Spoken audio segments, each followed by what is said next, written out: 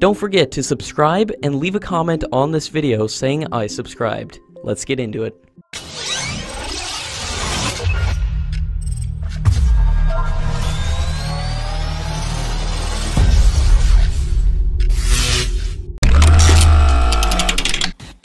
During the visit by French President Emmanuel Macron, India and France will come up with a joint vision statement on the Indo-Pacific to coordinate strategic objectives in the region, and both the countries will coordinate their positions on defense and security matters, including through expansion of joint naval exercises.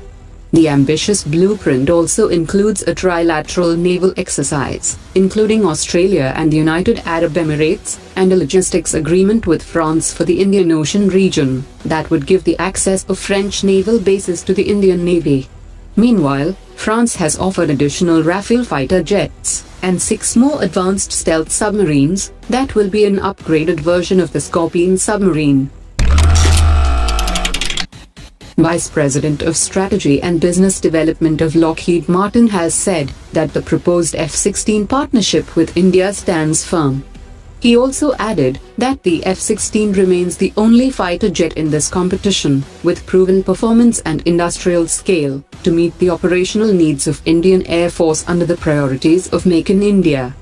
He said that no competing aircraft in the tender can match the F-16's operational effectiveness and industrial success. He also added that the F-16 Block 70 is an opportunity for India to redefine its military and industrial power and relationship with the US and other leading nations for the generations to come.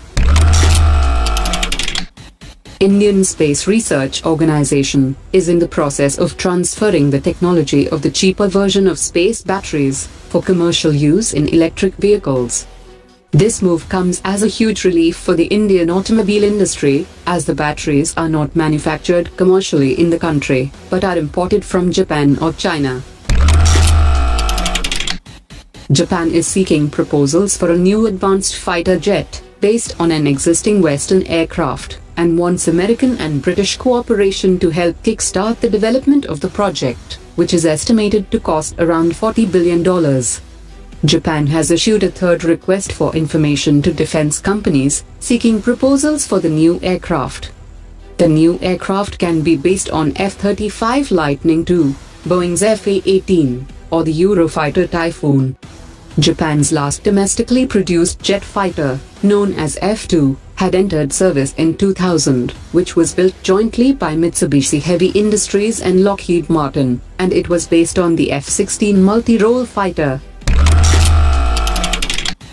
The cost of the F-35's Block 4 upgrade program has increased by 4 times, and the upgrade would allow the aircraft to finally meet its full contractual specifications.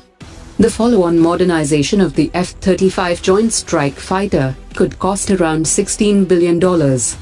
Under the F-35's follow-on modernization plan, also known as Block 4, new software versions would be installed every 6 months. New computing systems and sensors would also be incorporated during this period.